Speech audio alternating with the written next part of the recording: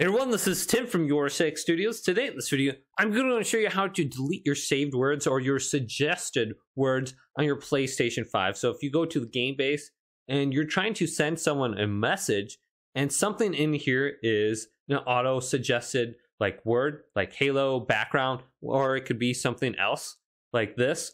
Now you can delete all these saved words. Go to the home screen on the PlayStation 5, then go to the right and go to settings. Now scroll on down to where we see system right here and select this. Then go to the system software, go to the right and go down to reset options and go to clear learning dictionary on the top. Terms that were automatically added as you entered them will now be deleted.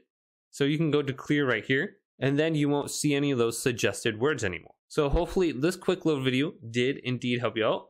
If it did, leave it a big thumbs up and subscribe to my channel down below for more tech up videos coming up next on Your Six Studios.